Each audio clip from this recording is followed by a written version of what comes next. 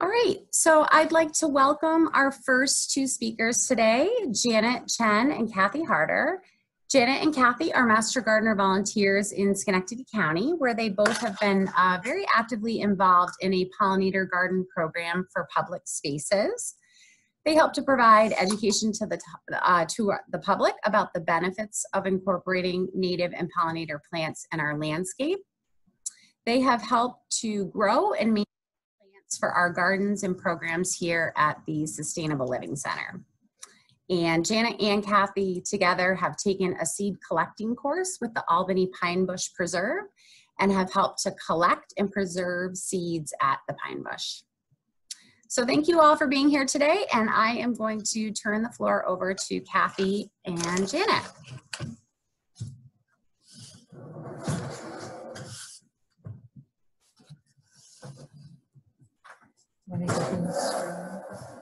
We're just going to say hi and start our program right away so we can separate and take off our masks while we're speaking. So thank you for joining us today. Okay, so I'm going to share a screen.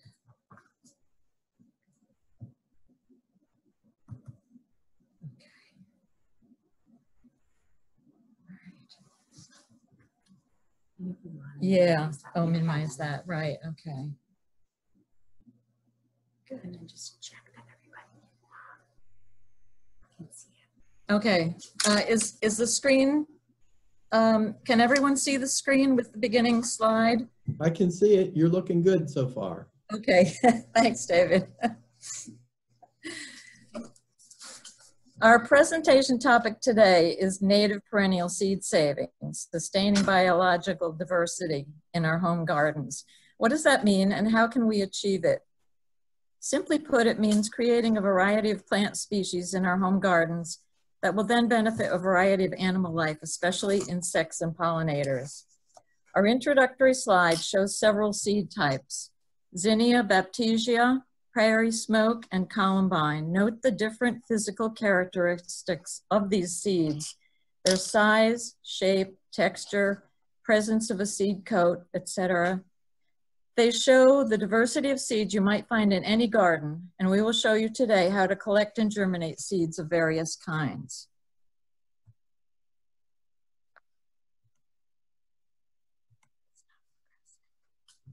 Oh. Okay, we'll get better at this. First, I'll review some definitions of plant types. And we'll talk about a native plant definition, which we're all familiar with. But just as a review, a native plant occurs naturally in a given location or region. And they're plants that were found growing in North America prior to European settlement. Plants can be native to a continent, a state, or a region, but plants native to one region may not be native in another. Something native to California, for example, might be considered invasive in New York State. And why native plants? Native plants have formed a symbiotic relationship with native insects over thousands of years. Flowering plants adapted to their pollinators, and the pollinators adapted to the plants. For example, bees like symmetry in flowers. They like the colors blue and yellow, and they're expert at manipulating flower parts. So plants being pollinated by bees experience a constant positive reinforcement for their bilateral symmetry and colors. In turn, the flowers exert pressure on the bees. They favor hairiness, body shape, and behaviors that effectively transfer pollen. Here we see a bumblebee gathering pollen and nectar from the flower of Baptisia. They grip the lower part of the flower with their legs and propel themselves forward to drink the nectar. Meanwhile, the fuzzy part of their abdomen brushes the pollen-covered anthers. It's almost as if they were made for each other, and in essence, they co-evolved for that perfect union. Studies have even shown that within minutes of sensing vibrations from pollinators' wings, a plant will temporarily increase the concentration of sugar in the flower's nectar. So the whole concept of communication that happens between the plants and the insects is really fascinating. A nativar is a term that refers to the cultivar of a native plant. Sometimes it's a natural variant found in the wild, for example, Annabelle hydrangea, but often it's been developed by a plant breeder and would never be found in nature, like this Echinacea cultivar. The double flower is too dense for the bee to even attempt to get in there to get any nectar. So it's really kind of useless for the purposes of our insects. In addition, they may not come back true to type. They frequently don't produce seed. They may provide inferior nectar for pollinators, and they provide no genetic diversity because they're clones. On the other hand, there's a few cultivars that do perform better than their native parent. The Mount Cuba Center in Delaware does research in their trial gardens to evaluate native plants and their related cultivars for horticultural and ecological value, and to highlight the ecosystem services native plants provide. You can read reports of the trials of the cultivars at their website, which is www.mountcubacenter.org. Invasive alien species are plants that were introduced accidentally or intentionally outside of their natural geographic range and become problematic. So here we see three big offenders: the barberry on the upper left, purple loosestrife below it, and the Norway maple. So if you see something interesting and you don't know what it is, collecting seeds, I recommend using a plant ID app. iNaturalist is a plant identification application developed by National Geographic.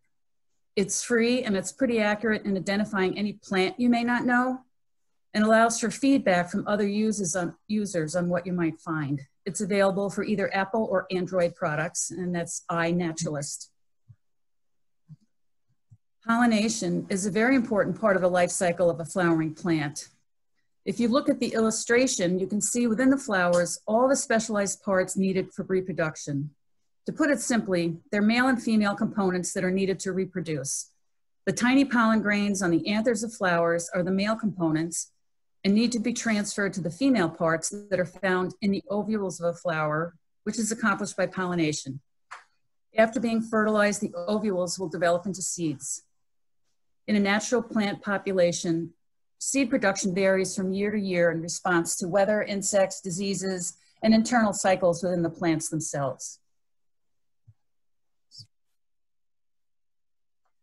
Why are we saving seed? There's so many reasons. First of all, it's a great money saver. Seeds are free. You can collect them yourself. Saving seed yields predictable results. You can see the plant growing and know the seeds from that plant will produce the same plant form and flower that you were seeing. You can exchange favorite native flower seeds with family, friends, and neighbors, increasing the available pollinator-friendly plants in different gardens. You can also increase the colony in your own garden by spreading seed or by starting seedlings yourself to transplant later. If you know the source of your seed, you know that whether there are any contaminants such as pesticides, insecticides, or fertilizers, whereas you may not have this information from purchased seeds. By saving seed instead of buying plants, you minimize the risk of introducing soil-borne diseases that may be present. Because you will select the best, most vigorous plants to collect from, you will have confidence in knowing these plants will do well in your garden because they are from the most viable plants. Native plants thrive on little care. They have no special soil requirements, can survive drought after getting established, and need no fertilization. It's fun to start plants from seed and a great distraction from the winter doldrums, especially now during the pandemic. Let's start by discussing how to collect seed. First, you should note the location of the desired plants while they are flowering, because the appearance of the plant will change as it develops from flower stage to seed stage. It usually takes several weeks to go from flower to seed stage, but timing will vary from flower to flower and will also depend on weather conditions. Seed collectors should follow a few polite rules. If collecting seeds from private property, be sure to get permission from the landowner. Never collect seeds on public land, and never collect seed from rare or endangered species. Gather only 10 to 25% of the available seed in order to guarantee the plants will be able to reseed themselves and maintain their existing colony. Collect fewer seeds from more plants rather than more seeds from fewer plants for greater biodiversity. The seed head of the zinnia in the picture is well past its prime. The seeds are wet and may have started to decay. Also, do not collect seeds that have dropped on the ground. They may have started to decay or become infested with insects. When mature, seeds or the seed head will be dark, firm, and dry, and the seeds will come away from the plant easily. You may need to check seed heads over a period of several days to make sure they have reached complete maturity and are dry enough to gather. Immature seeds will not produce viable, healthy seedlings and may even fail to germinate. There are many methods you can use to gather your seeds depending on the plant and the seed type. Hand gathering, which is simply easing the seeds from the plant by hand, is probably the most common and the easiest. You can also clip the seed heads with scissors or a pruning tool and separate the seeds from the stem later. For grasses like the ones shown in the picture, it may be easiest to comb the seeds from the stem into a bag. Be aware of plants that dehiss. When a plant dehisses, the plant's seed pods open and expel seeds when ripe, sometimes scattering them fairly far. In order to collect these seeds, track their maturity and invert a paper sack over the seed head when nearly ripe, tying with a string so the seeds fall into the bag. The picture shows a nylon bag that is available online and has the advantage of your being able to see the development of the plant from flower to seed. However, you can also use paper bags. Because you won't remember later what you have collected, especially if you are collecting from more than one plant on any given day, label, label, label with the plant variety, date of collection, and the source. The next step is to preserve the seeds until you are ready to plant them. This picture shows a variety of seeds drying on my dining room table. One of the best methods for drying seeds is to spread them on several layers of newspaper for a few days. When they are completely dry, a mature seed case can be split open and you can easily separate seeds from the seed head or branch. The next step is to clean the seeds. You may have to open hard seed cases by hand or by threshing, which is rubbing against a coarse screen or sieve, crushing with your hand, or if the seed case is very hard, in the case of the Penstemon seed case, using a wooden block or a rolling pin. You might use a sieve to separate the seed from extraneous fibers which may be infected with insect eggs, mold spores, or other disease vectors. The next step is to store your seeds safely. Some of the best containers, as pictured here, are metal containers, paper bags, and paper envelopes. Plastic bags are not recommended unless you can be sure the seeds are completely dry in order to avoid the growth of mold. Temperature and humidity in your storage area are very important. The temperature should be at 50 degrees or below, and the humidity level at 50% or below. Store your seeds in the refrigerator, not the freezer, unless following specific stratification directions, which Janet will cover shortly.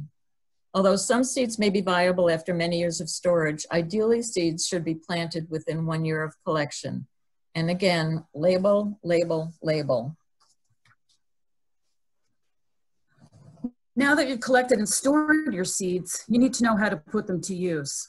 Many native seed species have an embryonic dormancy phase and generally will not sprout until this dormancy is broken.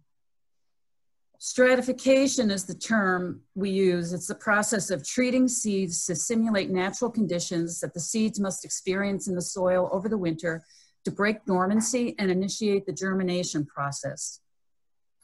The seed is the first stage in the life cycle of a plant.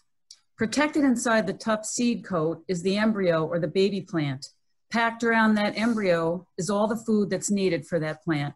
During germination, the seed absorbs water and the embryo starts to use its own food store.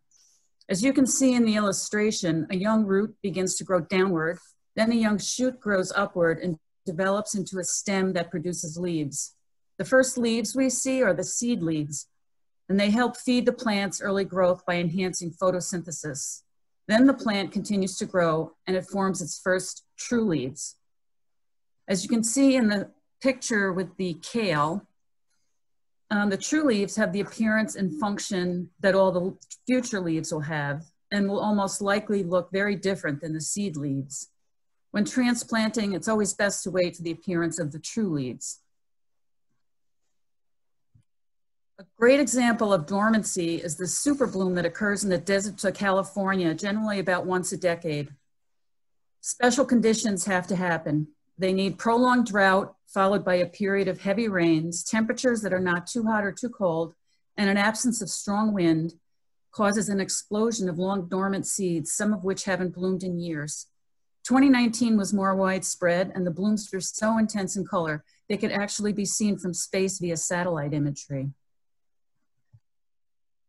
Germination requirements vary by plant type. While most seeds need damp, warm conditions in order to sprout, different seeds have different needs. So there's plant germination codes that have been developed in order to simulate the proper conditions for each species of plant. The codes may seem to vary slightly based on where you purchase the seeds, but the basic methods remain the same. There's two sources for germination codes that I like to use. The Wild Seed Project, which is pictured, is a 501c3 whose mission is to inspire people to take action increasing the presence of native plants grown from seed. They're based in Maine, but many of the seeds and information provided are relevant to our area. The other source is the Prairie Moon Catalog and website. They provide a source for germination information, seeds, plants, tools, etc. Their range is much wider. They provide seeds and plants for all over the United States. But if you find a plant you like, the website does offer a map showing the native range for the plant. The germination codes of Prairie Moon differ in that they're a little more specific in terms of how much time is required for each stage, but both are excellent resources. So I'm not going to go over every single germination code here, but you'll see it starts with A, the easiest to sow, and that indicates there's very few requirements. They don't need a winter cold period to germinate, and so you can sow them outdoors in fall or early spring.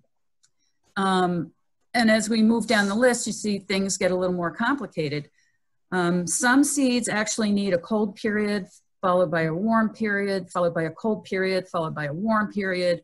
Some seeds have a pulpy substance around the seed itself, and that is a chemical inhibitor that inhibits germination, so they might need to be cleaned. So as I said, different seeds have different needs. And it's important to note that simply storing your seeds in the refrigerator does not count towards stratification time. Special conditions are needed for stratification.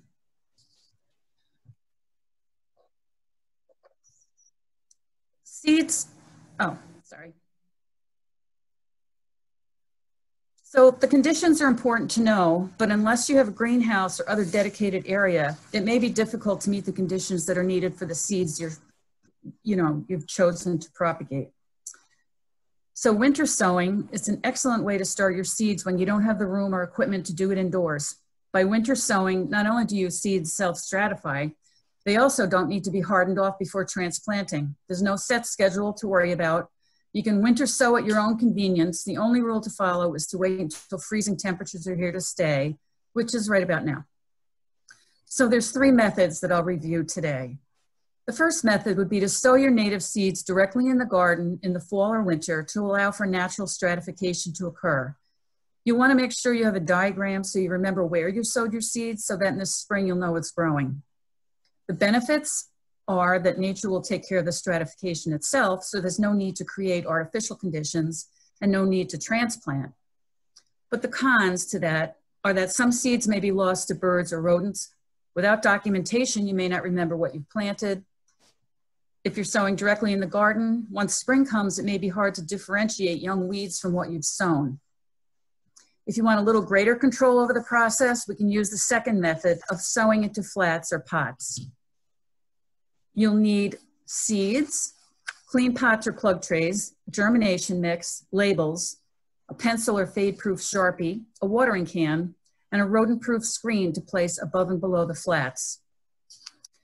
You'll fill each pot about 1/4 inch or so from the top, label it with the name and the date. Sow seeds thickly but evenly, at least 1/3 to 1/4 inch apart.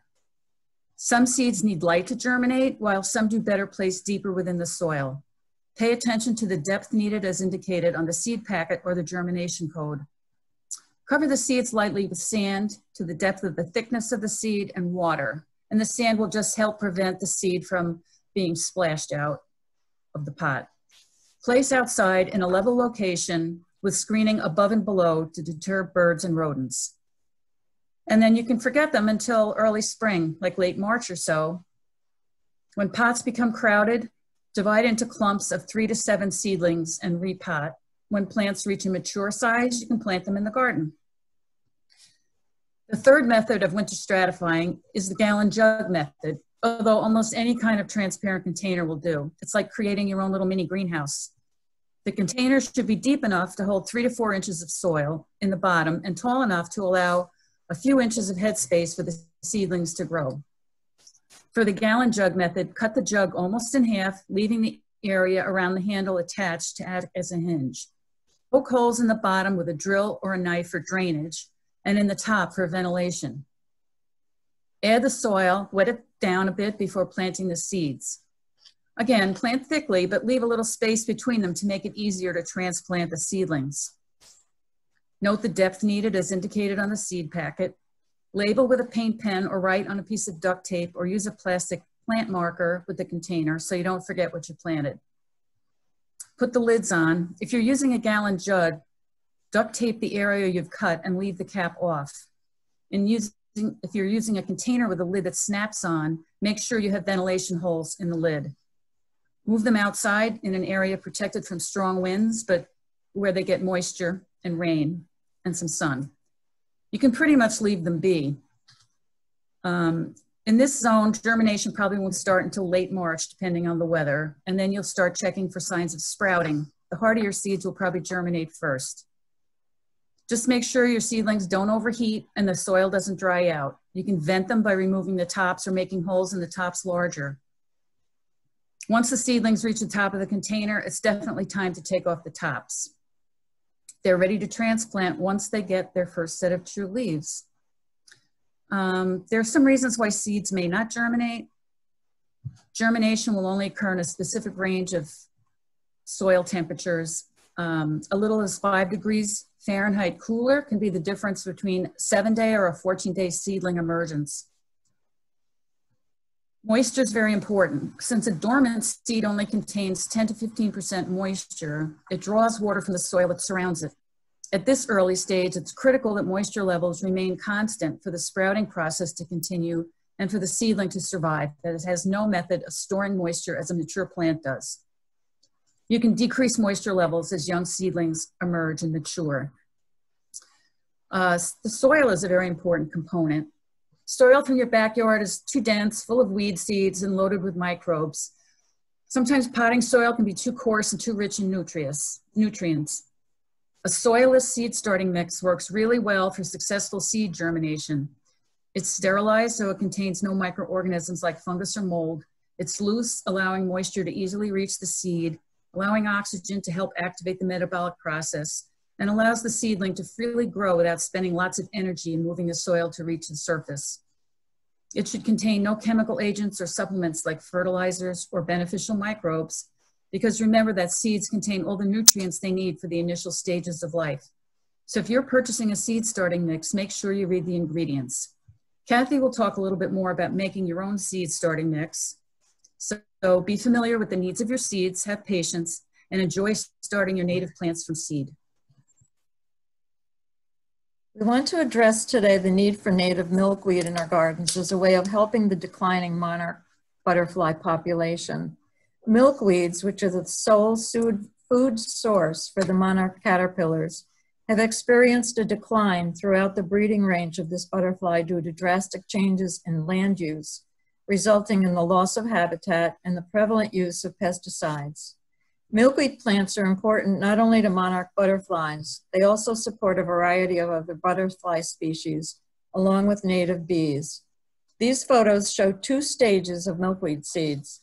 The first photo on the left shows the seeds dark and dry and nearly ready to be taken by the wind. The second photo shows the completely open seed pod, and the seeds are already dispersing. In order to grow milkweed in your own garden, you want to harvest milkweed seeds when the pods are no longer green, but before they burst and scatter their seeds to the wind. The photo on the left shows a monarch caterpillar on a milkweed plant before pupating. Without milkweed to eat, the monarch larva would not be able to develop into a butterfly. Monarchs also drink nectar from milkweed flowers as butterflies. The photo on the right shows an adult monarch visiting a milkweed flower. These flowers contain a variety of chemical compounds that make monarch caterpillars poisonous to potential predators but are harmless to the monarchs. Remember Janet's comment about coevolution of plants and insects, how they develop codependence, and the importance of planting native plants to support the native pollinators. These are some species of native milkweed in our area that we should add to our gardens in order to benefit our native monarchs. Why are native milkweed important? Native milkweed species are in tune with monarchs' annual migration cycle. In late summer, as milkweed plants start to decline, shorter days and cooler nights signal to developing monarchs that they should delay reproduction and prepare for migration. Because tropical milkweed can live year-round in warm climates, monarchs may miss important environmental cues, which normally trigger winter migration. Pictured here are the 5 species of native milkweed that we should plant in our home gardens. From the top left is the common milkweed, Asclepias syriaco, which is the variety of milkweed you see most prominently along the roadsides. Below that is butterfly weed, or Asclepias tuberosa, which has vibrant orange flowers, develops along taproot, and grows to a height of around 2 feet.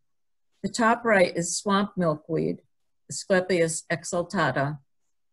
Asclepias incarnata, and it grows best in a wetter growing environment. Below that is poke milkweed, or Asclepias exaltata.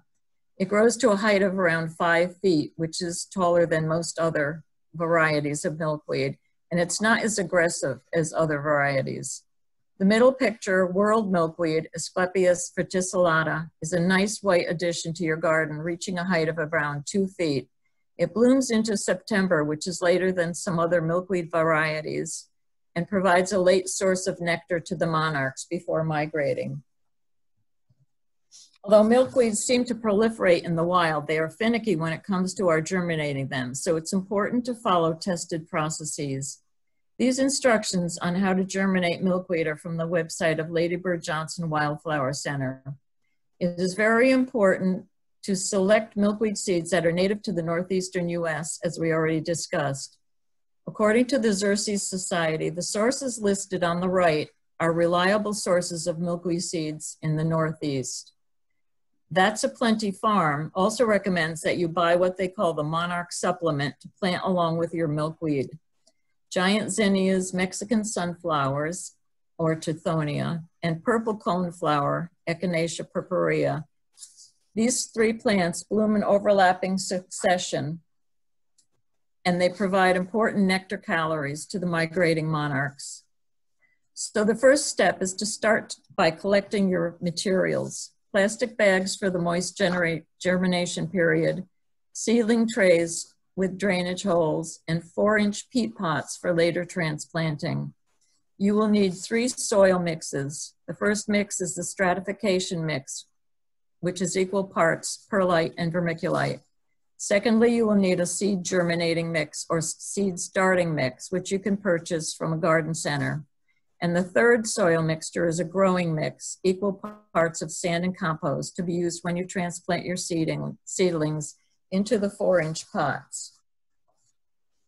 These are the steps to follow. Step 1 is soaking the seeds. This will take several hours or overnight. Remember the appearance of the milkweed seeds and how hard they looked. We need to soften the hard seed coat by soaking. The second step is to stratify the moist seeds in your plastic bags in the refrigerator with the moist stratification mix. Refrigerate the seeds for 2 to 4 weeks, but this step may take up to 40 days. You should start checking every day after 2 weeks to see if the seeds are starting to germinate. The third step is to germinate the seeds. After the stratification period, transfer the moist seeds with the mix into the trays with drainage holes which have been filled with damp, not soggy, germinating mix. Cover the seeds lightly with the germinating mix. Be aware of damping off, which is a fungal disease that develops in young seedlings in excessively damp conditions. Misting the soil instead of watering will help prevent damping off. Step 4 is transplanting from the trays into small pots. When one or more sets of true leaves has developed, your seedlings will need more room to grow. Thin and transplant the seedlings to 4-inch peat pots. The peat pots work great because they cause the least plant and root disturbance. Plants should sprout in 10 to 15 days. Leave the seedlings in the 4-inch pots for at least 6 weeks, allowing time for roots to fully develop before transplanting. And step 5 is planting outdoors. Plant the seedlings in a cleared area in the ground when the seedling is no larger than 3 inches tall, as many varieties develop a long taproot that should not be disturbed. Transplanting in early spring is best, and only water during a dry spell. Seed balls or seed bombs is a fun project to do with kids. The basic process is very easy to do, as outlined in these instructions from Lady Bird Johnson Wildflower Center. There are also many sources of seed bomb directions online. You simply mix the base ingredients, add water and your selected seeds, then form the mixture into small balls and dry on wax paper. When dry, they are ready to distribute into the wild. Find an area to bomb where the native perennials will continue to bloom year after year. This is a list of resources that Janet and I used for our presentation, and this, along with several sets of the step-by-step and instructions, will be sent out to you by the various leaders of your master gardeners in your county. So I'll stop sharing. Where's the... Okay. And we'll turn the meeting back over to David. All right. That was great, you guys. Very nice job. We do have a couple questions in the chat box. So again, if anybody is a little late joining us, we're taking the questions in the chat box. So write your question for the chat and we'll go over them after the end of each of these segments. So let's see. Here's one question. Is it okay to store seeds in a plastic medication container that has been through the dishwasher? I think, again, if you are storing any seeds in plastic, you just have to be sure that they're completely dry before you put them in any plastic container. It's possible to use those containers, but just, you know, exert extra care. Okay. Excuse me. What is the source of the milkweed seed slides? And also a list of companion plants again, please. Okay. I took those pictures of milkweeds out in my yard, and the sources of the seeds, let's see.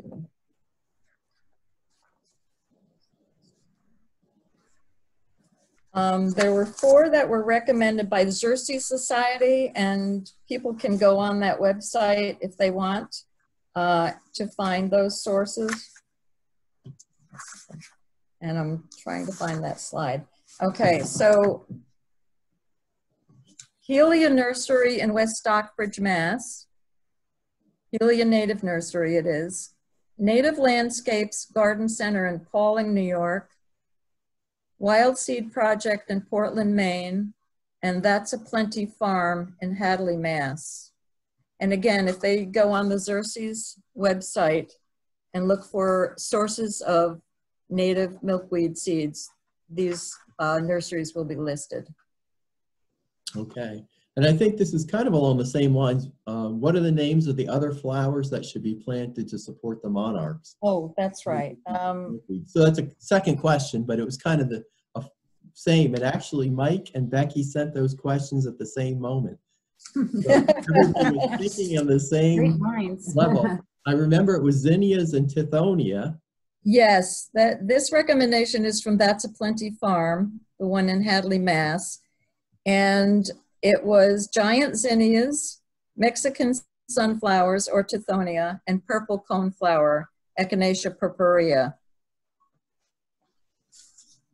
Okay, those are all pretty easily found. Yes. That's right, right. So you can easily, you could grow those yourself, certainly, or you could probably find seedlings at a nursery of most of those, I think. Okay, another question. Have you tried germinating milkweed with winter sowing in the jugs?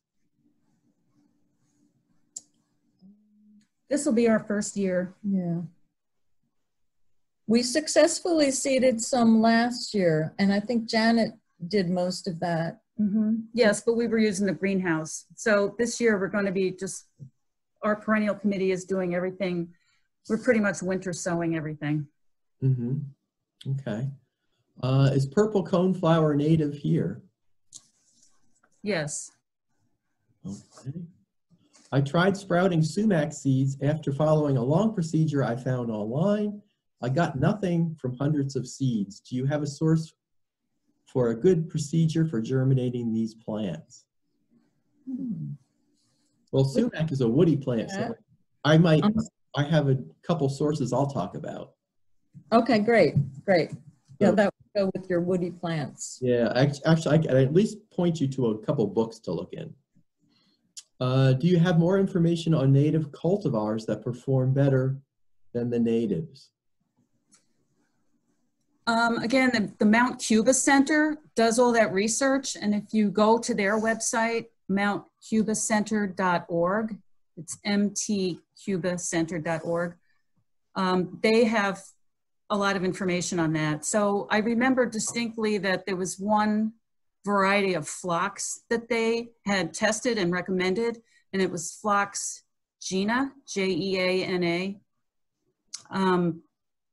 So that would be a good source for finding nativars that perform at least equally or better than their straight species. Okay, Mount Cuba in Delaware. Mount Cuba Center in Delaware. They do, Doug Tallamy does a lot of work out of there. Yeah, interesting place. And then there's one more here. It says, I would like to recommend The Seed Garden, The Art and Practice of Seed Saving by Lee Batala and Shane Siegel. So that's a book, The Seed Garden. So thank you everybody for writing in. Thank you. Thank you. And thank you guys, that was really good. We're going to turn the screen over to Angie. Packed a lot of information in there in a short time. And I think it's a great time of the year to be doing this because we're all confined indoors a lot and wanting to think about spring and getting growing. So this is a lot of good inspiration here. So thank you.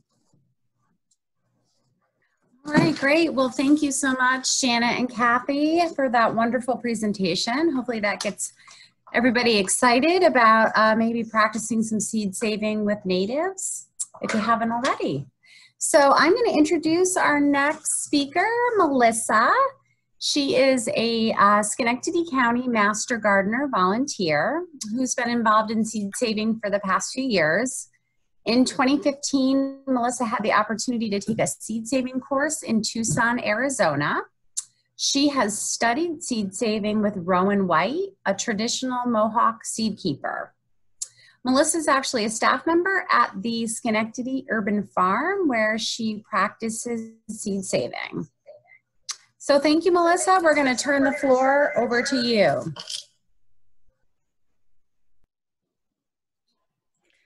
All right, thank you. I'm going to see if I can get this up. Okay, we can see you. All right, how's that? Yeah, I guess it's the Zoom screen. What? You can't see my presentation? No, I see a Zoom screen. It says I'm sharing. This worked, of course, when we tried it earlier. Seamlessly, but that's, yeah, do you have your presentation open down the bottom of Yeah. Yeah, it says you are screen sharing. Yeah, and I think we'll, yeah, try going out and coming back in maybe. Okay. All right. So, all right, ready? Take two.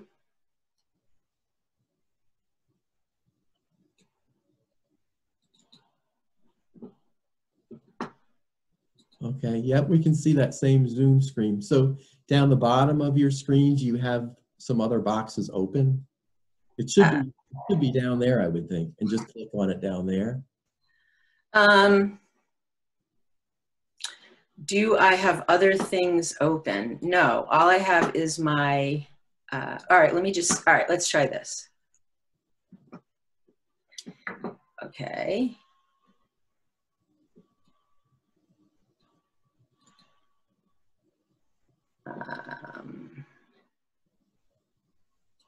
Now can you see it? Yeah, there you go. Yay. Okay.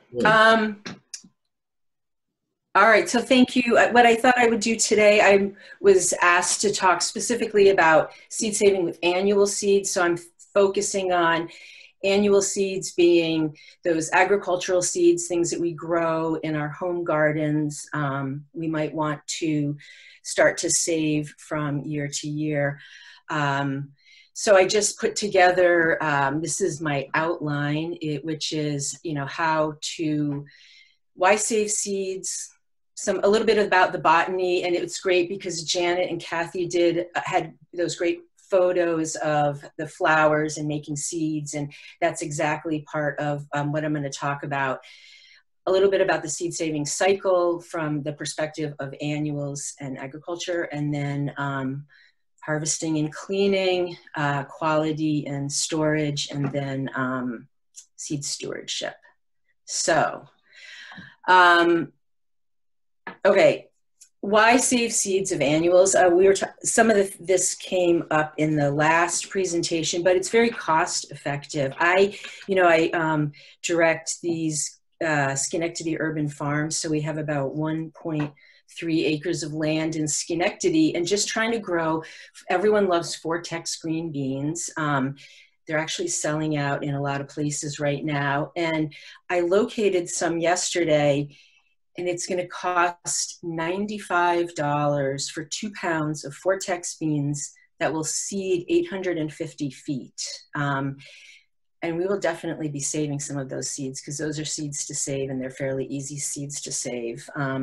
Local varieties, when you save seeds, you can have more access to local varieties, both what you're saving, and then if you get involved in trading, as well. We have cultural connections to our seeds, to our ancestral lineages, and the foods that we have, and the stories that are connected, the things that connect us both to, both to our lineage, but also to our communities. And maybe that is also the communities that we're located in now in our regions. Genetic diversity, when we participate in saving seeds, we also participate in maintaining genetic diversity, which we know is really, really important. Prior to 1800, all farmers saved and swapped seeds, and that there were many, many, many more varieties, and many varieties that were region specific, and we've lost a lot of diversity. And especially over the past 2 years, there's been a consolidation of seed companies. So currently, 4 seed companies control over 60% of the world's seed, or the global seed market. And then just an ability to generate plants that are more adapted to your climate and soil. When we save seeds and grow those seeds year after year, after about 7 plant generations, a seed variety will have remarkable adaptations to your unique place of planting. And that means that it can withstand sudden insect infestation, or shifting climate. So I think especially now as we're coming to terms with climate change, saving seeds and maintaining a genetic diversity we're realizing how important that is. And then that's all connected to strengthening seed and food security. We've, seen with the pandemic what happens, how easily supply lines can get cut or transportation systems can break down. Right now, so many people are growing gardens that there are seed shortages. So saving your own seeds for annuals for your gardens or as part of a community seed bank is part of strengthening seed and food security. And it's delicious. So, this is, when I did a training in seed saving at Native Seed Search in Tucson, this was the lunch they served us, and it came from food grown from seeds that they had stewarded. And it was delicious. And, it's a variety of tastes. So where to start? Start with good seed. That's the most important thing. And through the whole process, you always want to save your best seeds. You're healthy, you take the seeds from the healthiest plants as well. So it's really important as you're growing for seed to be aware of watching the plant as it's growing, keeping track, and then saving the best seeds. So one of the things that's helpful is knowing the seed types, because the best seeds, if you want to start saving annuals and even maybe steward seeds, which would be that you take responsibility for a particular seed that you continue to grow and maintain the variety year after year, knowing what kinds of seeds are helps. So the easiest seeds to steward are called true to type seeds. And these are seeds where it's easiest to save them, replant them, and the same plant grows.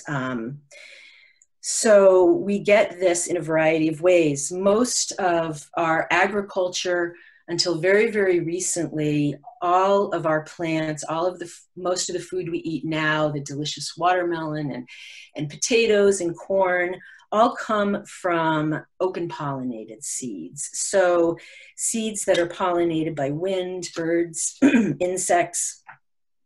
The plants are naturally varied in that way. And this is really, like I said, our oldest way of saving seeds.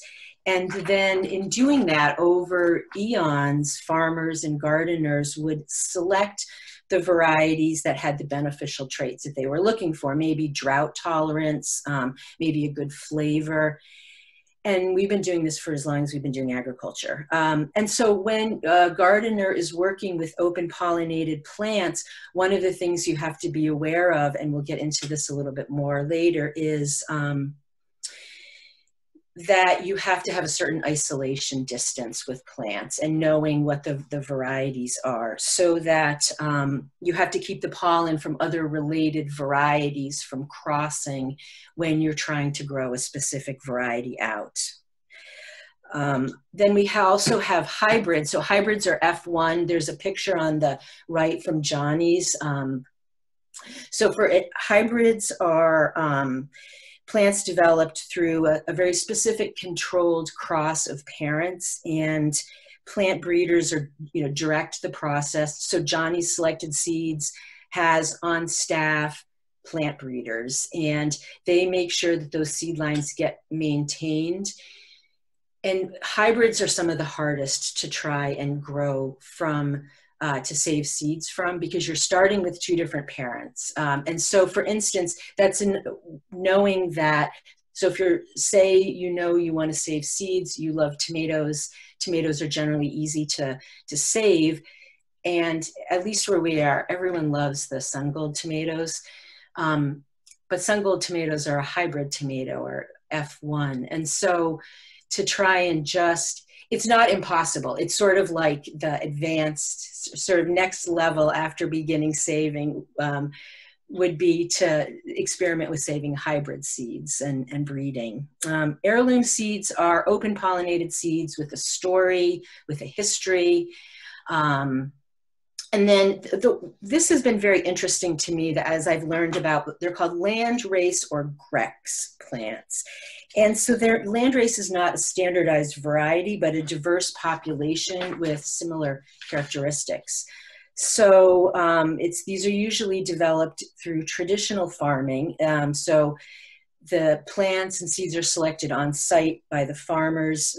Most seed companies don't sell land races because of the variety, but they are starting to sell them now, which is interesting. And land races, and I actually have an example, land races provide critical genetic diversity for future crop improvement, and their diversity also makes them resilient in the face of any kind of extreme weather or insects. And so this is an example of a seed company, the Experimental Seed Network, and a land race squash that they're growing. And so you can see the variety of squash that you get from it. But that variety means there's this incredible genetic diversity, and then people will grow, and you keep selecting year after year from what you like. Maybe it's the color, maybe it's the flavor, and then eventually you have this squash plant that is adapted to your location and grows best in your conditions and can withstand more stress too. The other thing to know is the Latin name of the plant. So you want to know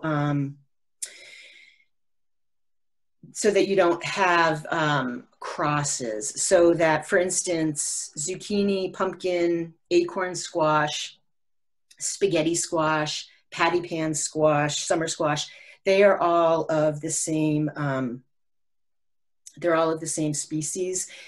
And so if you were growing them too close to each other and you're trying to save the seed, there's a risk of those of cross-pollination, so that the plants that you would get after that might not be the plants that you were growing and expecting. But then also that's how you get new varieties as well too.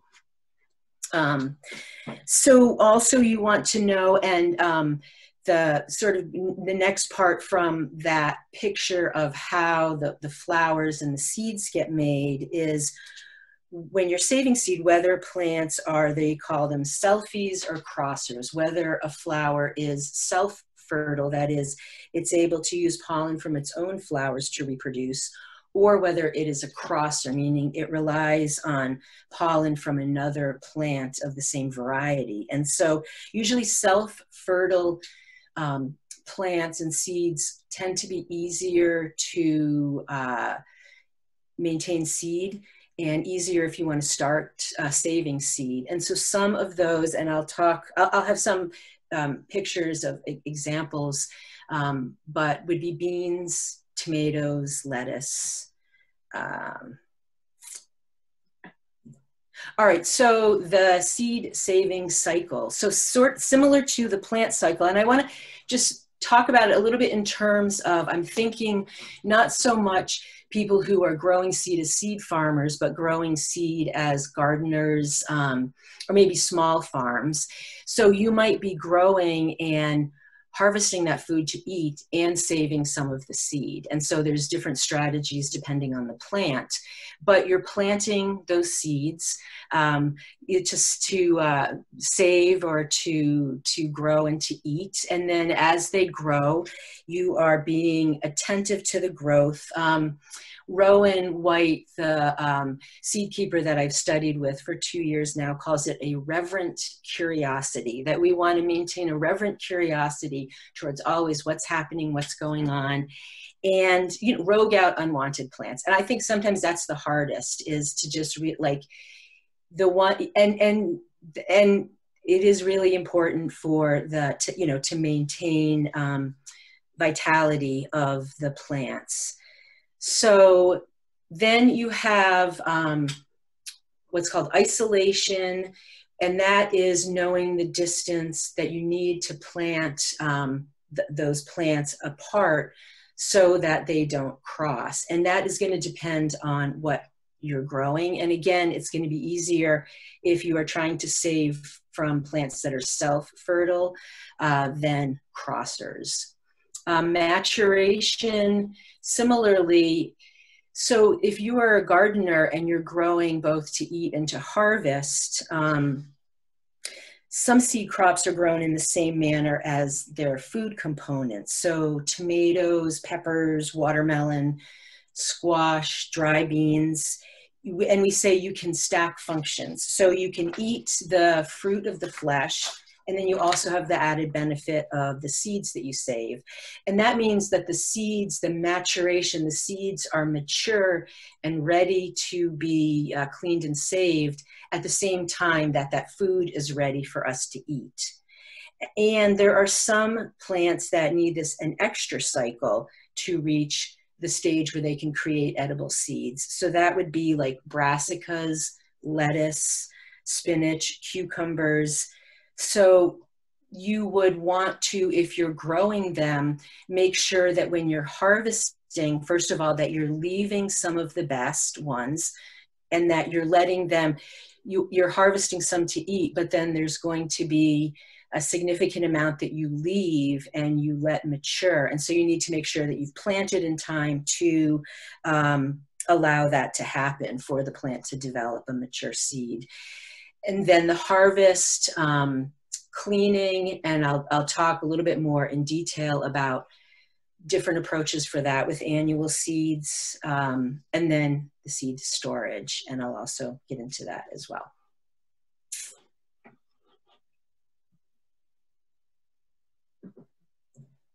So someone already said this before, I highly, highly recommend this book. And this is where I have it in the resources as well. It's a really good overall, you know, all the information here I'm sharing is, some of it I've gotten from this book, and I know all of it's in there. This was the textbook that I've used as I've been studying. And they also go through so that when you're starting to do this, they have all of the seeds, the plants listed out individually. And it's, you know, how do you go about saving the seeds? And important questions like, if you're a gardener and you want to grow seeds and you want to keep maintaining that variety, how many plants do you need to grow to maintain the variety? Because usually it's more than one. You usually need to, and again, that's also about diversity. So some plants require more than others. And so anyways, this is a really excellent reference book that I highly recommend. This is probably more than anyone needs, but it's just, once you are, if you're getting interested in saving seeds, and you can see there's all sorts of things that we want to really keep track of besides the name and the variety and the seed source, but all the, when did it get planted, the transplanting, the depth, you know, what was going on. And that's where even having a daily journal, that was part of what we needed to do, to really watch like what's happening, what's changing, what are you noticing. That is probably, can't overemphasize enough. So dry seed processing. I think some of the easiest, and this would be like I was saying, you could plant bean seeds and you could let them dry, and you could take them down and save them and replant them the next year. And they're really the easiest. They're self-fertile. They're the easiest to save. And they're also really beautiful. These are some that I've grown, and two that I'm stewarding. The one on the left are Haudenosaunee skunk beans, which are kind of kidney bean. They're big. They grow really tall. They're delicious. And the one on the bottom right is the other one. It's a Six Nations strawberry bean. And it's another bean. It grows really well. It's more of a pinto bean, but equally delicious and equally heirloom with important stories. So these are, and it's interesting too, like we grew the seeds this year. So on the right, those are the strawberry beans growing. We had them grow up the sunflowers. They like went 8 feet and started pulling the sunflowers down, which was very surprising. This is the beginning of this year's harvest of the beans. So you can see, like, for instance, if I was going to save the beans, I'm probably, unless I wanted to start focusing on a variety where there's more red, I'm probably going to save the ones where they're a little bit more mottled or a little bit striped, or I just think the color's prettier, or they're larger, more vibrant. You can see too from this picture that the color, it changes like that. Those are the seeds at almost a year later as we're getting ready to plant them. And then these are the seeds just after they've been dried and threshed. And so dry processing for seeds. So for bean seeds, what I don't have a picture of would be the step right before this. So on the left, they are finishing cleaning black bean seeds. And we started by putting all of those dried seed pods into a pillowcase, and then literally walking on the pillowcase or smashing it on the ground. And then that outer dried part breaks away, the heavier seeds fall to the bottom, and then we pour the seeds off. And then what they're doing is going through where there are maybe some still stuck in there. It's also good because it's, it's labor intensive. So if you have a lot of people, it's a good way to participate in all working together, and then also have a conversation about seeds and saving seeds. But there's also a process, a part 2 after you've done that, where you need to winnow, which also came up in the last. And this is when you're pouring the seeds. So here they're pouring it in front of a fan. This is kind of the last step in getting that chaff to clean off. On the top, there's this would be another dry seed processing of corn seed. And then the other pictures are screens. And so screening is something that you often need to do with the smaller seeds. So this wouldn't be the case so much for corn or the beans that I was showing. This is actually, I think, safflower that is being screened. But with screens, the seeds are run through a series of screens that are made of different size hardware cloth. The idea is you have at least 2 screens stacked on top of each other, so that the debris that's larger than the seed remains in the top screen, while the lower screen catches the seed but allows the smaller debris to fall out the bottom. And so, or sometimes you may need 3 screens if the seeds are very small, like if you're saving lettuce seeds. So I don't have a picture of, but an example of a seed that's fairly easy to save, but you definitely would want to be screening and winnowing are lettuce seeds. They're very, very, very tiny. And so, again, after you're doing that, then you're winnowing. And I don't know why. I always love this because part of me never believed that you could actually pour these seeds in front of a fan and everything wouldn't just blow away. But you have to control the speed of the fan. But it really works. There's lots of low-tech stuff we can do to grow and maintain our food. So the next one is wet seed processing. So basically there's dry seed processing and wet seed processing when it comes to saving annual seeds or annual vegetable seeds. This is one of the most fun ones to save for us. This is watermelon. This is Blacktail Mountain watermelon. So we started growing it because it is a short season one, and we're hoping to continue growing it out so it gets adapted to our particular sandy soil in Schenectady. But it's a great way because the first thing that you do is once it's a plant that the seed is ready when the fruit is mature. So when the watermelon's ready, we harvested it and we enjoyed eating it. And then we saved out the best seeds, the seeds that were fully developed, and rinsed them really well with a colander. And then put them on a coffee filter to dry. So that would be one kind of wet processing. Another one, we grow a lot of tomatoes. We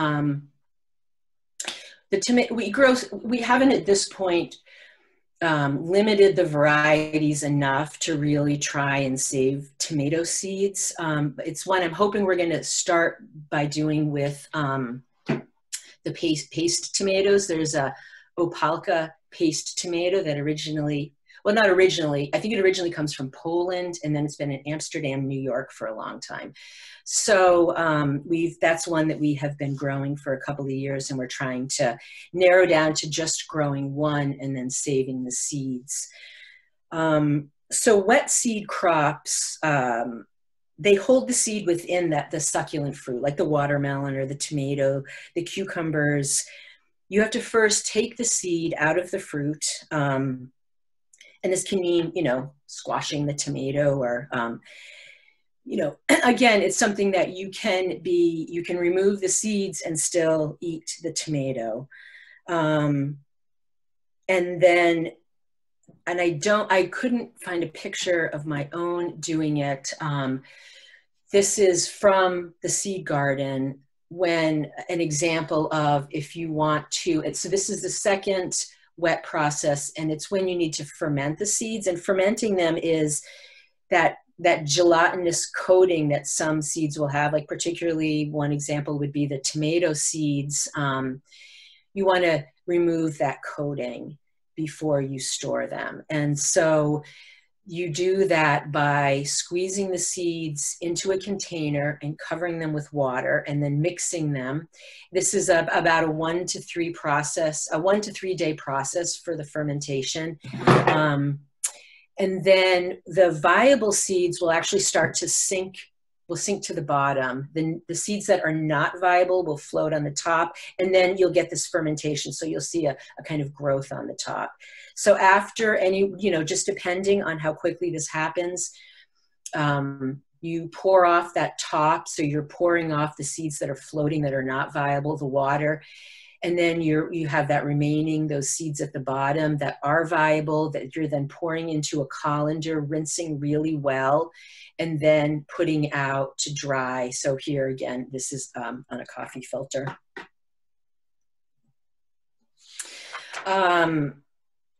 So seed quality and storage.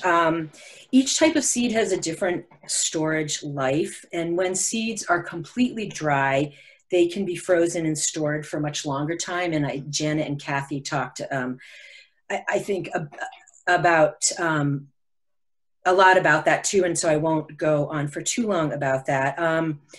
Seed quality is influenced by timely harvest, timely drying, and that then influences how long you can store your seeds and how long those seeds remain viable. Most seeds stored by like a home gardener, small farmer, will remain viable for 2 to 6 years. And then depending on your seed saving skills, maybe longer. And so you can see for this example, this is one of the ways that I keep track of the seeds. There's actually a label on the top and there's a label inside. So I have the name, and then just a little bit about the growing conditions that year, and also the date, because you don't necessarily have to grow the seeds out every year. But if you're saving seed and you want to keep maintaining that variety, you do need to grow them out, usually within a 5-year period. Another way that seeds are stored, sort of larger, these seed banks, this comes from Native Seed Search. So this is a climate-controlled environment inside with seeds that they steward, both as seeds go out to indigenous people first, and then they have members can purchase seeds, and then they sell seeds also in Tucson. So these are seeds that are specifically adapted for arid climates. And so the other thing is, in terms of seed storage, for most of us, we're looking at storing for just really a few years, where there are these seed banks, like I think there's one, it's in Iceland, where there are these huge vaults and they're storing seeds in these really dry, cold conditions. And the idea is if there's some sort of catastrophe, you still have these, this germplasm, these genetics available. But at the same time, it's the farmers and gardeners who are maintaining the variety. Those are the ones, in terms of being able to feed us from year to year, that are going to be more successful, because as you're doing that, the seeds are changing, the earth is changing, you're growing out the plants, those plants are changing and adapting as well.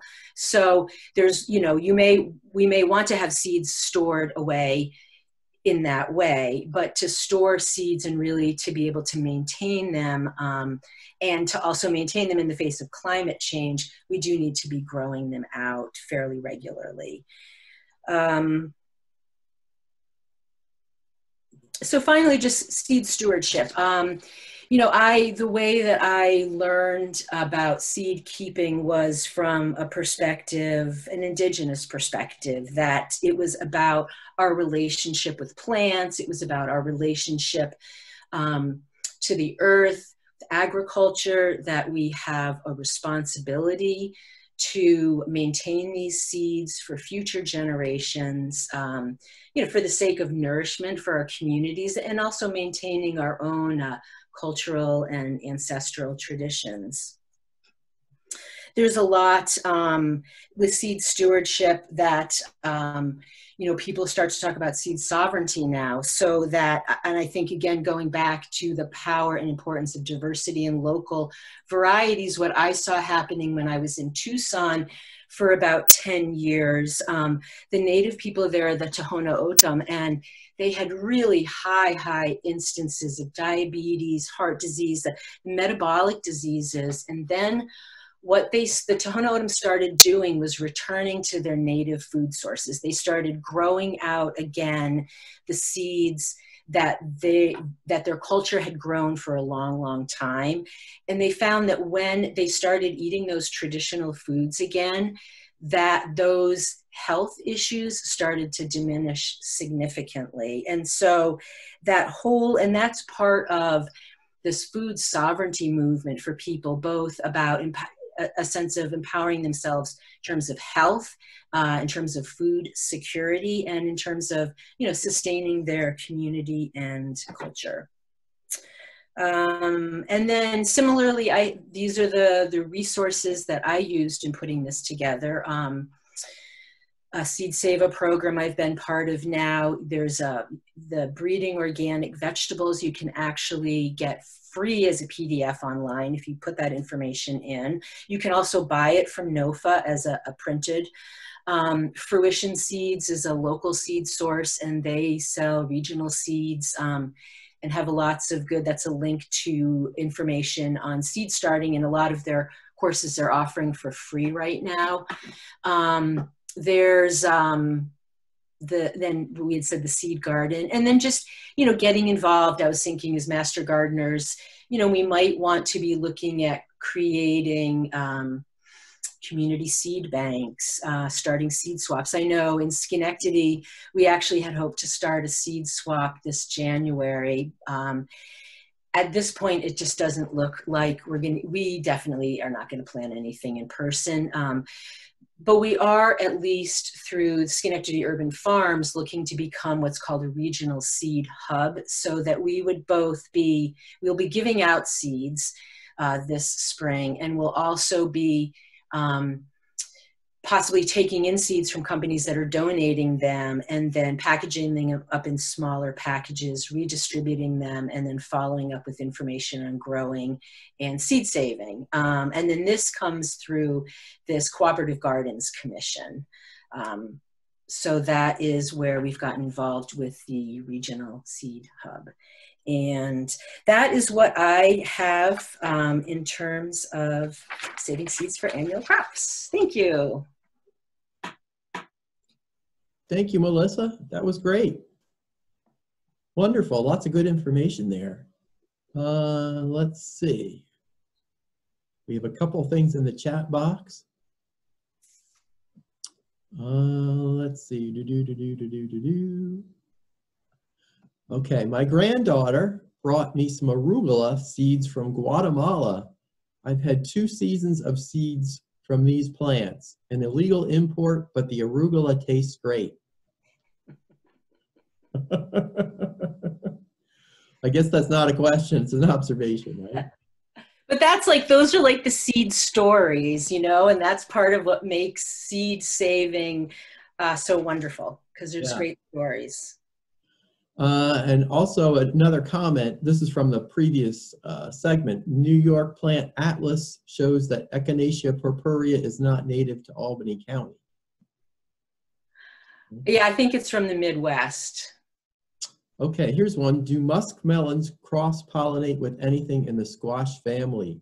I have saved seeds from vendor surprise melons. Yeah, so you would want to look at that first species name on the list for the musk, which I just don't know off the top of my head. I'm sorry. That's why I love this book, because you know, you can just go into the back and you can look up, but you have to look it up by the Latin name, and it will tell you about the muskmelons.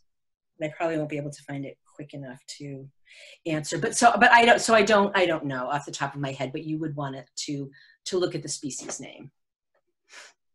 Okay, where do you find the distances to prevent unwanted cross-pollination? Yeah, that's what you would find in a book like that. It gives you, it's like a whole appendix in the back that'll give you the name of the plant, the family, the flower type, whether it's self-fertile or crossing, and then how many you need to save for variety or genetic maintenance, how far isolation distances are needed. Yeah. Okay, I think a lot of people are going to be buying the book. It's a really good book. Are you familiar with The Sower, a Julie Perron film? No, I'm familiar with Parable of the Sower by Octavia Butler, which is a science fiction book, but I am not familiar with The Sower. Okay, here's one I think you answered, but we'll mention it anyway. Any experience with storing and then planting seeds several years after the initial harvesting? Yes. Yeah, absolutely. If you've dried the seeds and you've stored them in the correct conditions, unless, I mean, there are some seeds that are like onion seeds are very, very short-lived. But most, the seeds that I was talking about today are longer lived, and yes, you should be able to do that. Let's see, Voorheesville Public Library prior to COVID time had a seed swap area. Yeah. So long as the genus is different, they shouldn't cross-pollinate, or should it be by family? I think that is a very good question. Yeah, I think that was back to the squash. Yeah, because I understand it as family, but that's a good question. I think in the squash family, a lot of things can cross. Yeah. And I have to say, and because we're a community farm and we're growing so many different things, I haven't attempted saving seeds from any of the squashes, although sometimes they replant themselves in the compost area. Okay. Bethlehem Public Library gets seeds from companies, package them up, and you choose the packets you want. Again, pre-COVID. When things get better, they'll most probably get back to it. Yeah. I have Allen's tomato. I have grown for 30 years. Oh, that's awesome. So there's a seed saver, Martha Ann. Where do you get Black Mountain watermelon? So those seeds, and I'm sorry, Black Tail Mountain watermelon, Black Tail Mountain. Johnny's, I think we got them originally through Fedco, Johnny's Seeds. I think Fruition Seeds, a lot of seed companies that focus on northern growers because it was specifically developed in Idaho for short, cool seasons. Here's an interesting one. Is it accurate to assume that an exotic annual could not become invasive? That's a little bit off the subject, but I don't think that's accurate to assume because there's that annual tear thumb vine that's a very terrible exotic invasive south of us, and it's an annual. I don't know, did you have any other thoughts on that? No, yeah. I think annuals can become exotic invasives. Yeah. Not as commonly maybe, but I think it can happen. Yeah. Here's one for the other group, really. When do you pull down milkweed plants? I don't know if any of those guys are here and they can chime in. We're here. We're just, can you repeat the question? It says, when do you pull down milkweed plants? That sounds rather violent. Like maybe maybe like when do you cut them back, or? I think that's what they mean, yeah. Well, it probably depends on whether you want the seed to spread.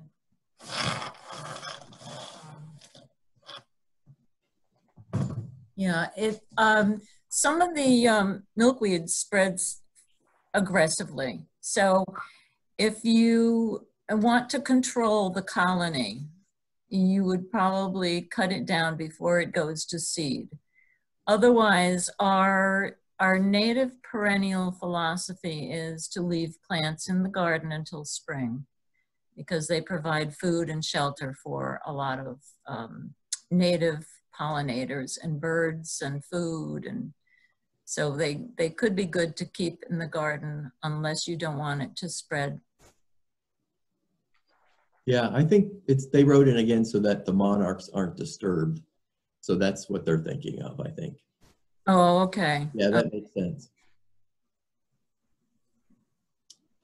Okay, I think that's all the questions we have at the moment. Well, I want to thank you, Melissa. That was really great. Lots of really good information and a lot of good, interesting projects out there going on out in the world.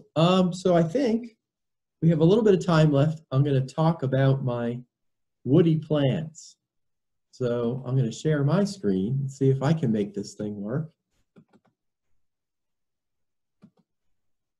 Okay. So let's see.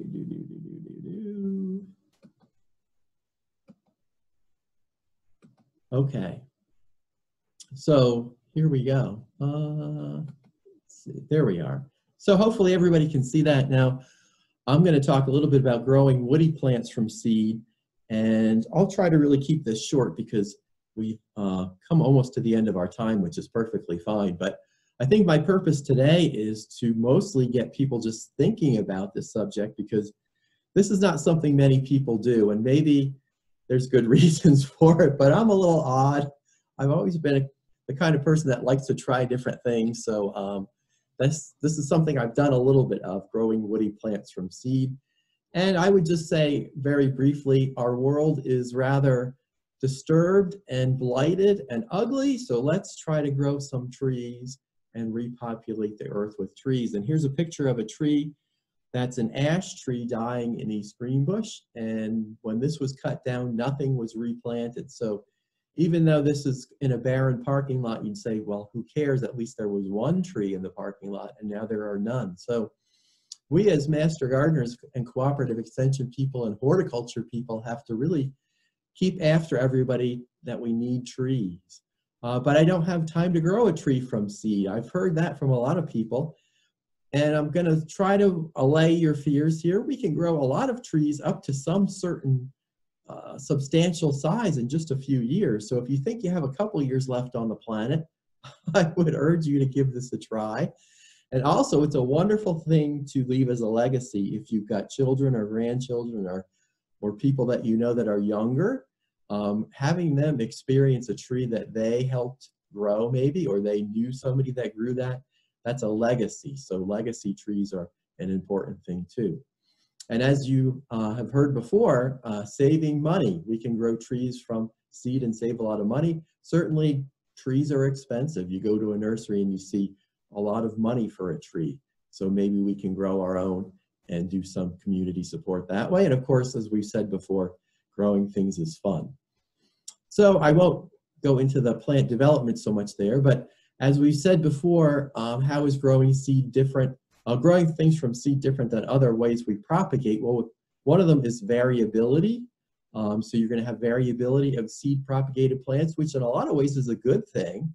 Nurseries don't always think that. They want uniformity a lot of times, but we often can benefit from variability, especially in woody plants, because we want a wider range of genetics out in the landscape. And certainly it's not that hard of a project to do. You can use a little bit of your time and have a lot of fun and grow a lot of different plants. So here's what I want to talk about next was what to grow. Why would you want to do this? Well, pick out something you've always wanted. This is a picture of bayberry, and I grew bayberry when I was in college as a propagation project. And bayberry isn't native to this part of New York State, but it's native to the coastal regions. And I've grown bayberry from seed just because it was kind of fun to do and have in the garden. Something you've always wanted to grow, maybe something that's available. You found the seeds for free. Certainly there's seeds all over the place. If we watch and we look carefully, we can find lots of woody plants we can try. Maybe something that has some kind of sentimental attachment. Maybe you have a favorite plant or a favorite tree of past years and you'd like to try to grow it again. Certainly you can buy woody plant seeds online. Sheffields, which I think I'll show you in a minute, is one place where you can buy lots of different woody plant seeds, but you can get a lot of them for free. And I wouldn't get hung up on what am I going to do with the plants. Just try it, see what you're going to do, and you'll never know. Maybe there's a park or some kind of land conservancy or friends, neighbors that wouldn't mind having a couple other woody plants on their property. And here's one of the examples that I've grown in the past. On the left-hand side is a picture of some of my Kentucky coffee trees. This is a tree that I learned about when I was in graduate school. I've always been kind of fascinated by it. It's not native to this part of the United States. It's native to Ohio, Kentucky, that area. It may have lived here at one time before the Ice Age. So it's a very interesting tree and one that you can propagate from seeds.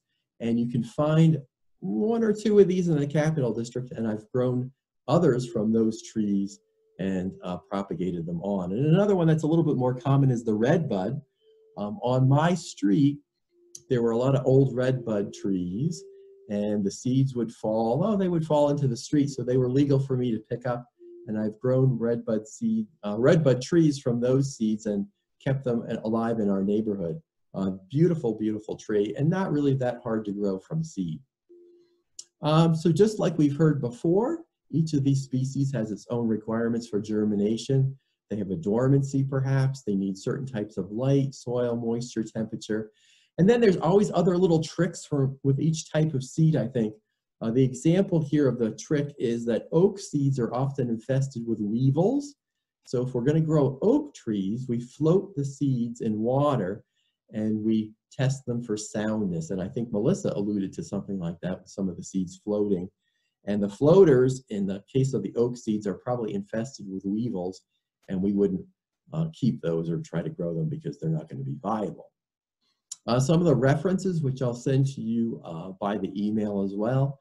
The first book there, Seeds of Woody Plants in North America by Young and Young. That's one of the classics, and that's actually a reprint of an old government document. There's not a lot of information on growing woody plants from seed readily available out in the world. That book probably is hard to find, but it's got a lot of good researched information in it.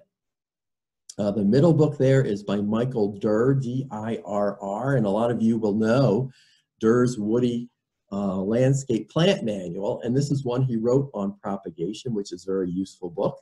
And then the Ken Drew's Making More Plants book is a little bit more wide-ranging. It's not just about woody plants, it's about growing all sorts of plants in all different ways, but it's got some good information in it. And if you really want to go down the rabbit hole of propagating from seed, go online and Google Norman Deno, D-E-N-O, maybe, and put in the word seed or seeds.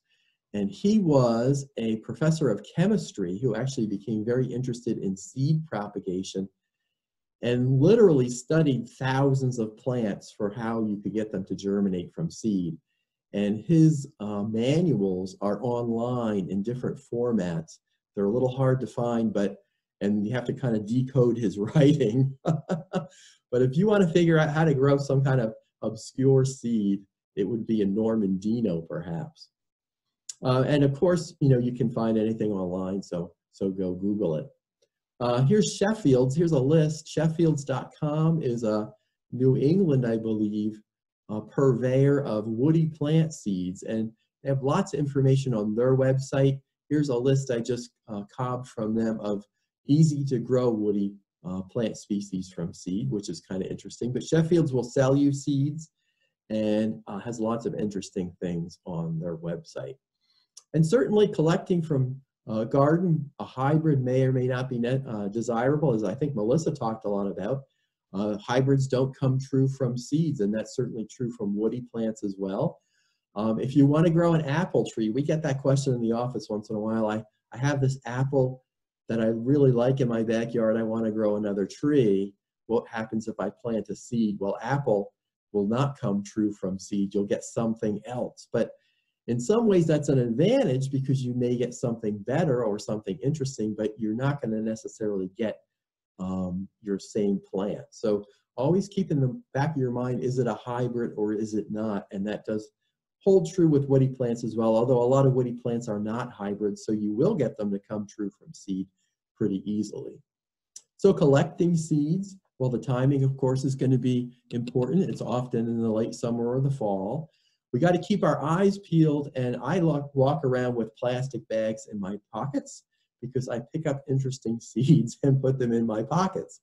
And you've got to always remember to clean your pockets out. But you find lots of interesting things when you're out walking around. You might think, well, that's an interesting tree. Maybe I'll just try to propagate that for fun. And often we have to try to beat the wildlife to it. And the critters are out there looking for all these different types of fruits that might be fleshy fruits, nut-like, seeds, dry capsules, and certainly the conifers. And we all have seen squirrels busy feeding on spruce seeds, pine nuts, things like that. So the wildlife often beats us to it when we're trying to collect woody plant seeds. Now, the timing is also important because some woody plants have seeds that mature very quickly and disperse very quickly. So if you're not there at the right time, almost immediately, things like fir, poplar, willow are going to disperse and you're going to not be able to find them. So here's a picture of a beautiful concolor fir cone. And when that cone matures a little bit more and opens up, those seeds are going to just drop very quickly, and you may not be able to find them then. Other species are around for a long time. I can go out probably 12 months of the year and find acorns in my backyard. Oaks tend to stay around for a long time, although wildlife really does like to eat them. So if you are looking for oaks, you do want to get out there and collect those acorns. And black walnut is another one. They will stick around for a while, but if you've got a lot of wildlife, and we all know we have a lot of wildlife, they do tend to disappear too. So here's a little example. I have a tree in my backyard called an umbrella magnolia. Again, a native to south of us. It might have been native here before the Ice Age. I didn't grow it from seed, but I've always wanted to try to propagate it. There's a large white flower for a very short time period, and then it forms this aggregated follicle, this interesting cone-like structure where the seeds are inside. It ripens in late fall, and then that bottom picture there you can see is the dry follicle releasing those bright red or orange seeds. And you have to really be there when that happens. That happens over a period of maybe a couple weeks. And if you're not paying attention, those seeds probably get eaten by wildlife because they disappear. And you've got to really be on top of it. So what you can do is you can collect that follicle a little early, put it in a warm place, and then it will continue to mature. And then you can get those seeds out. So the seed is in those orange structures. That's a fleshy covering on it. So each plant is a little different, just like the woody, the herbaceous plants and the vegetable plants. Each one has its own tricks of how you want to propagate it. So the seed may or may not need to be cleaned. Often we do want to clean the seeds. So apple, walnut, Osage, orange, ginkgo, all of these really have fleshy fruits over the seed, and we want to clean those. Now, the walnut, the picture on the top there, if you've ever tried to do that, wear gloves, because that walnut husk or that fleshy fruit really has some chemicals in there that will stain your hands. And that was used for a dye at one time. But then you have that walnut underneath. And I'll just mention the bottom picture there with the leaves, that's a ginkgo. Now, if you've ever seen a ginkgo tree drop fruit and make a mess on a sidewalk and then people step on it, you know that that fruit is hideously pungent. It smells, unfortunately, like dogs have been in the area and left their calling cards. But you can remove that fruit and grow a ginkgo tree from seed. And I have 2 ginkgo trees in my front yard, probably 20, 25 feet tall now, that were grown from seed from a tree in Troy, which is a really kind of cool thing to do. Just a fun kind of activity. Ginkgo trees don't produce seed for many, many years, and you don't know if you have a female or a male. So you're really getting into crazy botany here by propagating from seed. And as Melissa and the others said, we do need to wash away inhibiting chemicals in fruits, and the tomato, of course, is the classic one. Here's another one in the woody plant world, the quince. If you wanted to propagate a quince, that fruit also has inhibitors in the fruit that are not going to allow the seed to germinate. Other woody plant seeds need very little cleaning. The sugar maple we're all familiar with is really basically a naked seed practically. And birch will come out of those catkins very easily and really doesn't need a lot of cleaning. The pines, you just tap a pine cone after it's dried and the seeds will fall out as long as the seeds are still there. So it really varies in how much cleaning you need to do. My umbrella magnolia example, we would want to take those fleshy covered seeds, rub them on a screen, soak them overnight or for a couple days, change the water, dry them, and then store them. So there is a little bit of work there, but we could produce a nice packet of seeds there with not too much effort. If we all really pay attention to the timing, I think that's really the most important thing with these woody plants. So once we've cleaned and dried the seeds, what do we need to do? We might need to stratify it, scarify it, both of those things, maybe some kind of combination, or we might need to plant it right away. Again, each species is going to be different. Seeds with thin coats tend to lose viability quickly. Some seeds really don't last all that long if we don't treat them right. Now, an oak or a walnut, which is on that list, that seed can last for quite a while if we treat it correctly. We would want to stratify both of those, put them in cold storage. I know the horse chestnut, which is on this list, is a very tricky one to grow from seed because the seed doesn't retain its viability very long.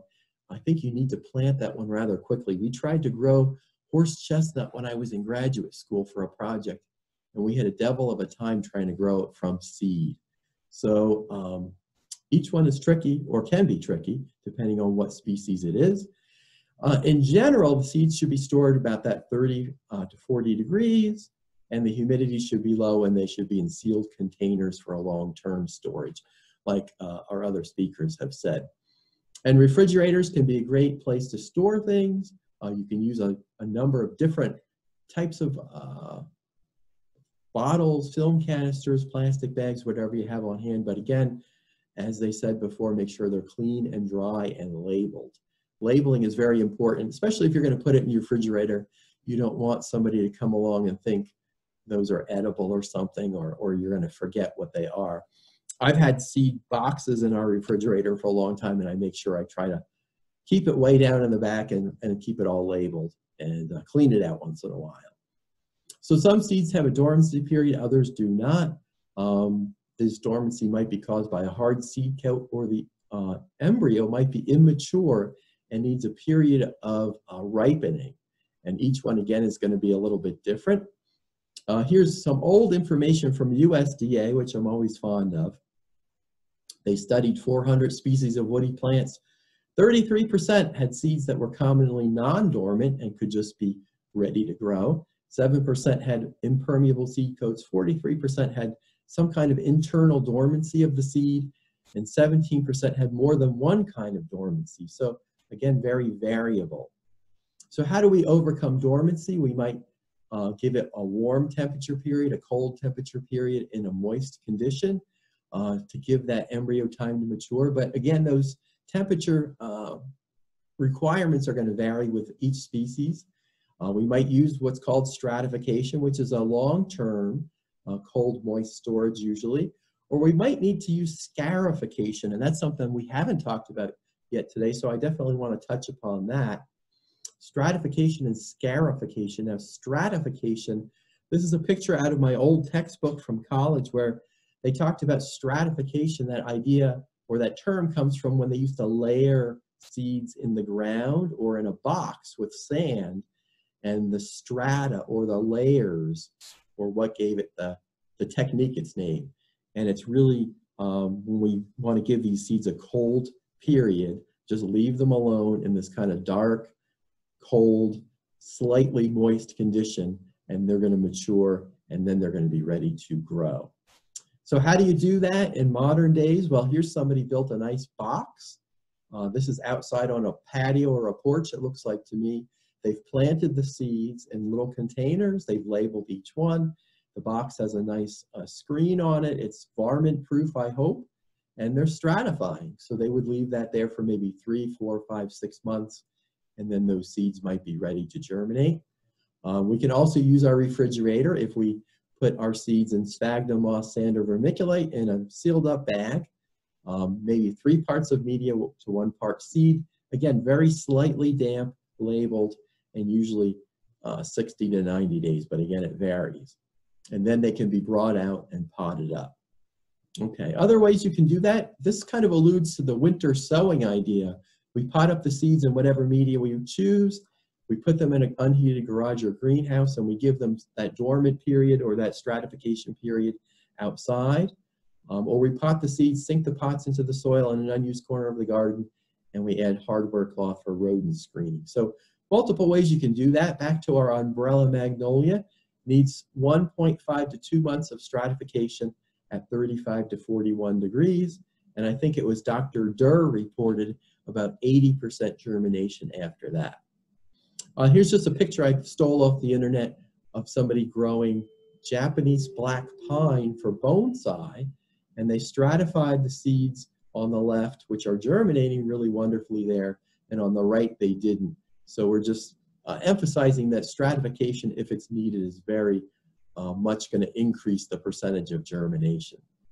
Now, scarification, I want to definitely talk about that for a second, because this is where seed coats may have a very tough, or seeds might have a very tough seed coat, and we're going to break it physically, even just slightly, to allow that seed to take up water and initiate germination. And literally we're scarring it or scarifying it so that we can allow the water to penetrate the seed, and the seed is going to break dormancy. So in nature, how many ways might seeds be scarified? And if we were in person here, I would say, I would ask you guys that, and think about how seeds might be in the ground and broken down by microbes. They might run along the surface of the ground and be scarred by the gravel or the soil, or maybe animals might eat the seeds, and their digestive processes would break down that seed coat. So lots of different ways. And that brings up our Kentucky coffee tree again. During the Pleistocene, mastodons ate the seed pods of Kentucky coffee trees. Their stomachs broke down the hard seed coats, and the new trees would germinate in the piles of mastodon droppings. I absolutely love that story. It's just so cool that that's what scientists think happened. And it's also interesting because Kentucky coffee tree is becoming very rare, even in its native areas of the United States, because we don't have any mastodons anymore. And the seeds take a long time to break down otherwise, and the tree is not propagating itself very well in nature. And I'm sure development and changing climate don't help it at all either. But Kentucky coffee tree needs its system, and it doesn't really have it anymore. So how can we scarify artificially? We can use a file, we can use a knife, we can nick those seeds. We can use some sandpaper. We can use a nail clipper. I haven't tried that one, but there's the Dremel. Now, if you have a Dremel, here's another use for it. I have a couple of these Dremels. It's a little multi-tool. You plug it in, has a little selection of different tips you can put on it to do all sorts of household projects. And here is my Dremel and my Kentucky coffee tree seeds. And what I do here is I put on a little sandpaper bit, and I take each of those seeds, which is about the size of a nickel maybe, smaller than a quarter, but about the size of a nickel maybe. So they're easy to grab. You can just buff each of those seeds a little bit, just break that seed coat down, and it really helps these guys germinate. These are just pictures of how commercial people do it with big drums and hoppers and things that will abrade seeds. There's also methods with hot water. You can pour boiling water on seeds that may break down the seed coat to some degree, depending on the species, and enhance germination. And here's one that I would say, don't try this at home. I don't want anybody getting hurt. Seeds of honey locusts are very tough and must be scarified. And what we did when I was in graduate school propagating trees, we soaked these seeds in sulfuric acid for 15 minutes. And then we washed the acid off the seeds, dried them, planted them, and boy, did these things really germinate. They would have never germinated otherwise. So we used acid to break down the seed coat. Don't do that at home. It's dangerous. Probably nowadays we wouldn't be doing that in graduate school either, but it was the 80s and it was a crazy time. So we did that. And they really grew very well if you were interested in honey locust trees. You might want to prime your seeds, and that's something we didn't talk too much about either.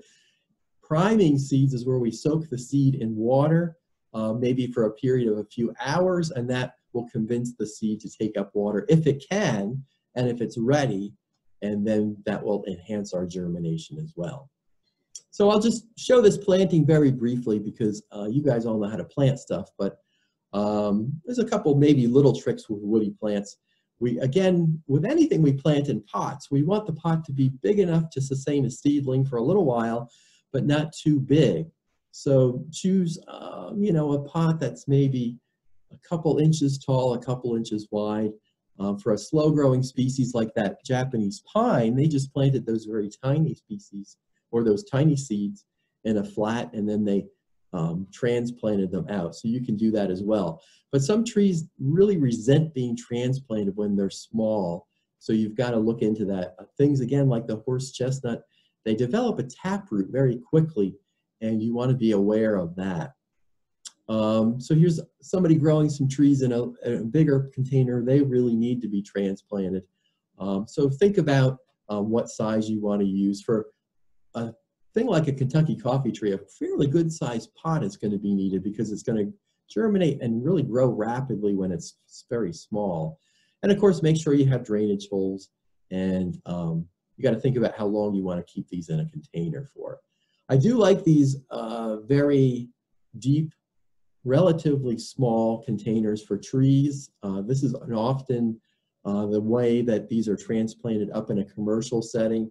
For when they're reforesting areas, they would use these tree containers on a large scale. And you might think about reproducing something like that, depending on how many you want to grow. And of course, we're very aware of hygiene these days. And this is not a COVID picture, but this is just saying if we have brand new containers, they should be clean.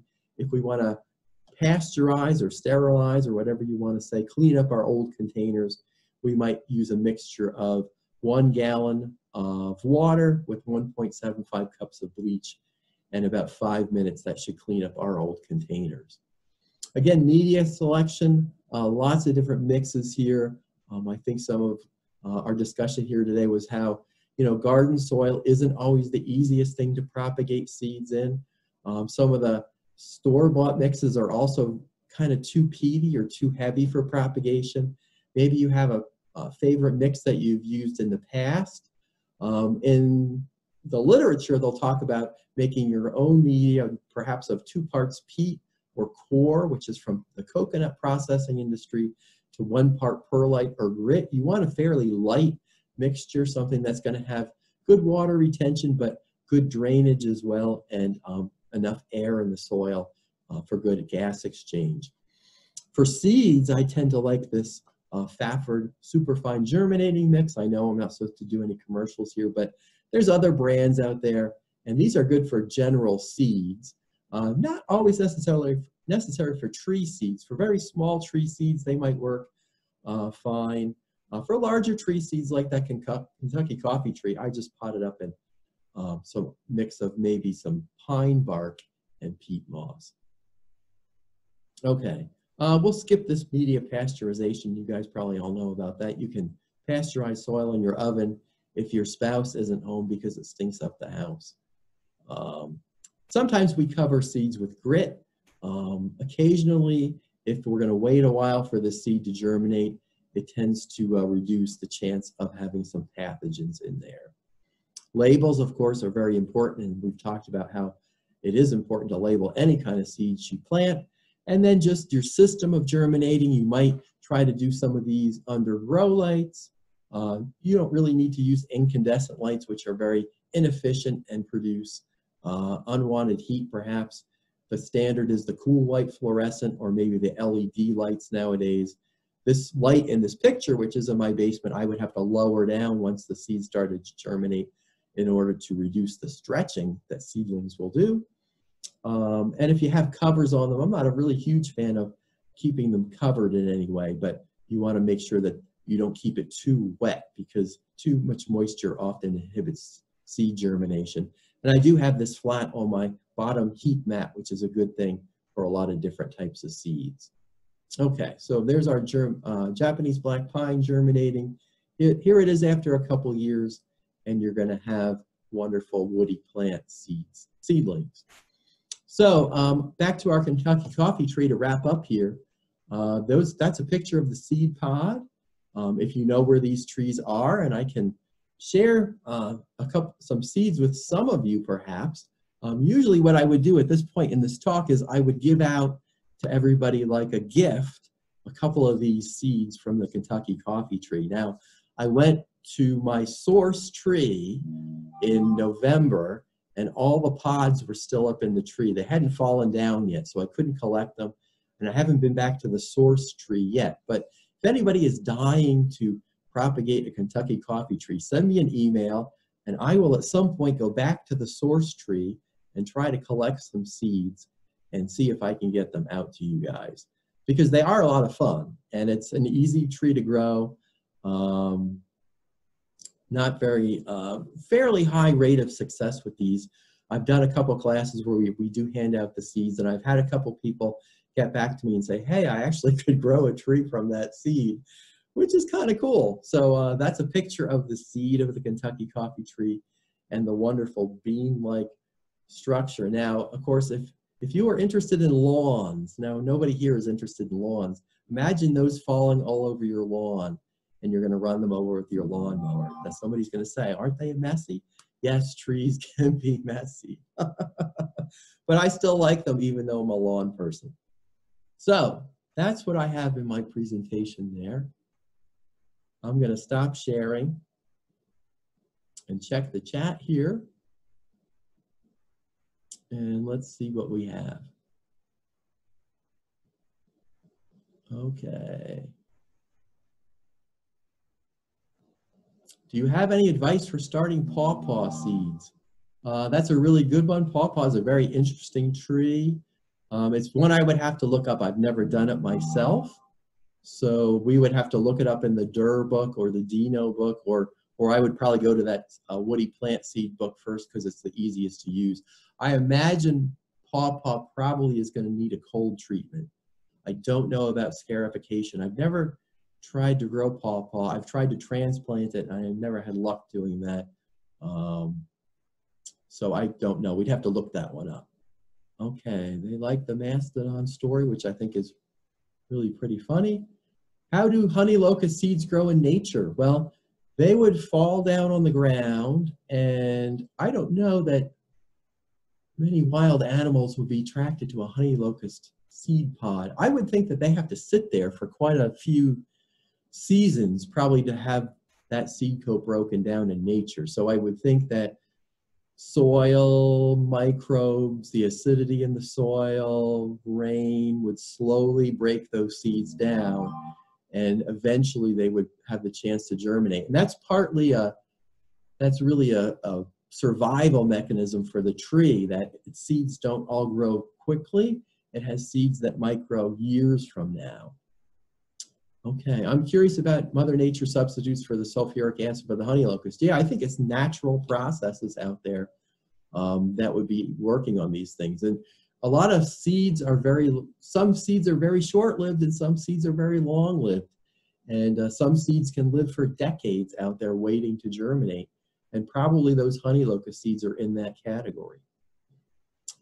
What am I looking for to grow redbud? Never noticed any seeds. Well, redbud trees will make small pea-like pods. Shortly after flowering, you'll start to see these little pea pods developing, and redbud is in the legume family, so it kind of makes sense. And those pods will be green for a while, and then they just dry, and you can easily open them, and you'll get a couple seeds in each one of those pods. Okay, so everybody liked our presentation today. And pawpaws need moist soil. So I don't know, maybe they don't have a dormancy period. Okay. So I'm kind of done.